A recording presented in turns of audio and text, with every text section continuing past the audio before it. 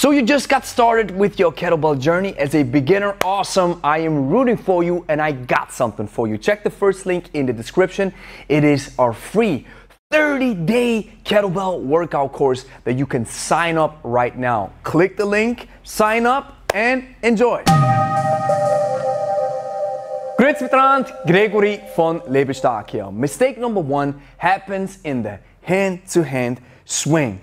Beginners start using their arms too much instead of using their hips, and then it looks a little bit something like this. It's too stiff and it's not really fluid, and at the end of the day, your forearms give out very quickly. You want to remedy this by using your hips, and we call this the so-called arm-body connection. Watch as the kettlebell drops.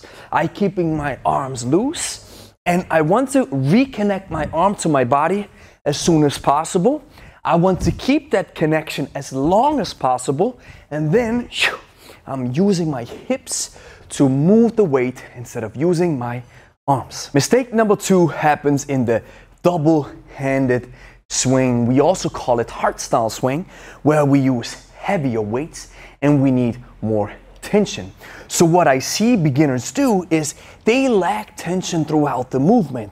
The proper setup isn't there, and then they do something like this because they lack tension throughout the whole exercise. The solution is having a great setup where there's already tension, and when I'm on top,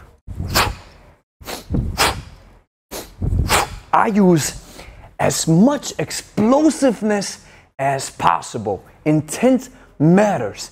Thinking about exploding the kettlebell from the backswing to the top. Mistake number three happens in the clean, the crash landing. Beginners clean the weight up and boom, it always crash lands on your wrist, boom, on your forearm, or even on your shoulder. Remedy this by thinking about spearing the kettlebell and keeping your elbow as well as the kettlebell a little bit closer to your body. Don't have a huge arch where you bring the kettlebell up like this, but you try to keep it a little bit closer. And what you really want to avoid in order to remedy the crash landing is using a wrist guard or a wristband, because this teaches your body that form can stay the same, that the crash landing can always happen, and your wrist guard takes care of the problem. That way you always avoid improving your form. Mistake number four is crash landing the kettlebell, boom, in the snatch, and then boom, again, having the same problem that you are already experiencing in the clean. The snatch is the logical progression from the clean. So whatever mistakes you have in the clean, you automatically transfer it to the snatch. So it's the same solution. You want to spear the kettlebell, but not on hip level or shoulder level, depending on your perspective, but overhead. So what I want to do is I want to really bring my full hand inside the kettlebell window. This is the kettlebell window, and I want to spear the kettlebell, just like in the clean, I want to spear the kettlebell overhead. And again, another important principle applies, and that is do not use a huge arch, but try to keep the kettlebell a little bit closer to your body. Mistake number five happens in the goblet squat, and that is leaning forward as we go down into the bottom position. And then we come up, we do this, pushing the hips back, and then come up. We call this right here, we call this the stripper squat. And you want to avoid this. Now, to remedy this problem, bring the kettlebell up, stand a little bit wider than shoulder width apart. Now hinge a little bit, and then press your knees out as far out as you can so that your hips have enough space and your upper body can stay upright. And as you go up, think about tensing your full body, and your body comes up in unity. Not just the lower body first and then the upper body second. Mistake number six, probably one of the most common ones, is deadlifting with a rounded back, especially in the lower part of your spine, and then it looks a little bit something like this.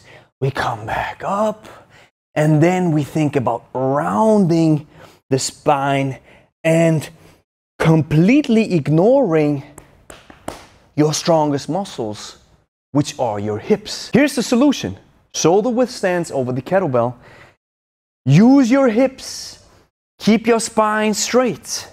And now, instead of using your spine to lift the weight up, we use our hips, the strongest muscles.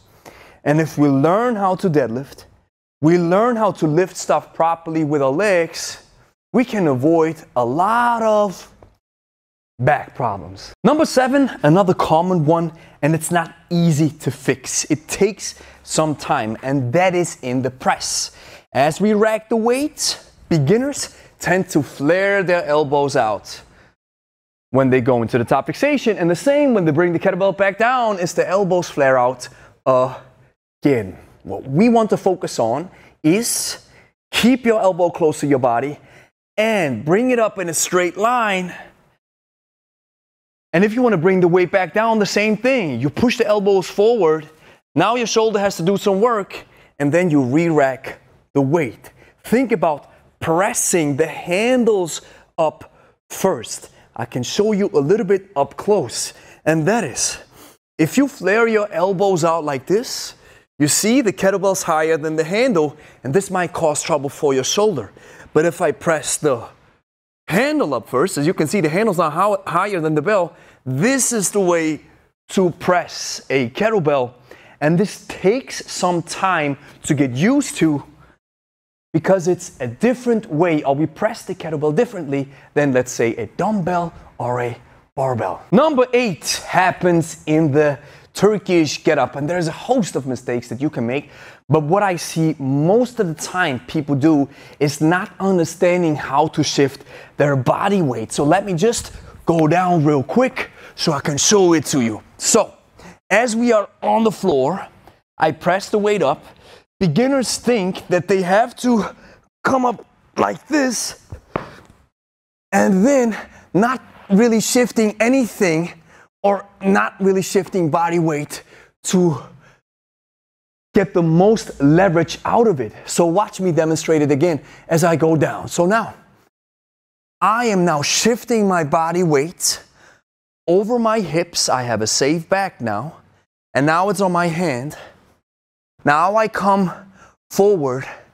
I shift the whole body weight on my elbow. Now here's the crucial part.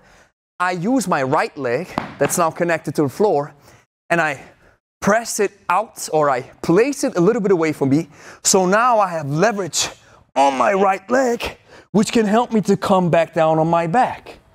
And as I come up, especially as the weight gets heavier, now I have to shift my whole body weight to my elbow. Again, I'm using my stabilizing leg that is on the floor, and watch me shift my whole body weight to the elbow.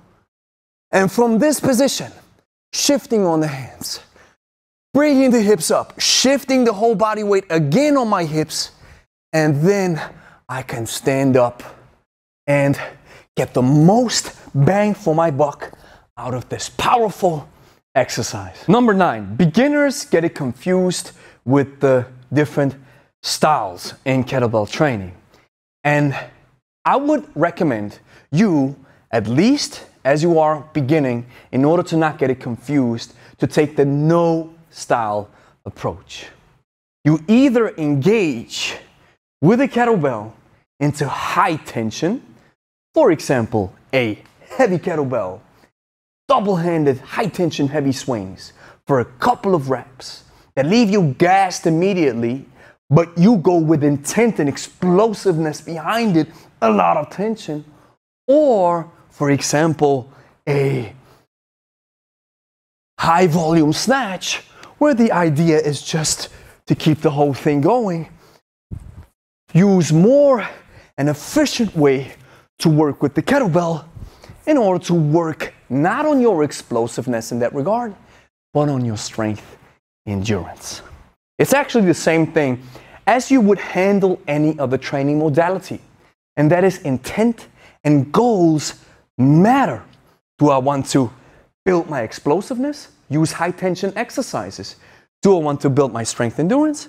Use high volume exercises. Mistake number 10 happens in the jerk, and that is treating the second dip, this one, like a mini squat, and then it looks a little bit something like this.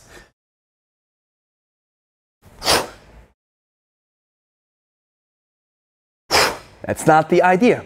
The solution is to let gravity do its thing, to not engage any type of muscular tension as you drop your whole body weight back on your full feet or on the heels in that regard after finishing the launch portion of the jerk. It looks like this.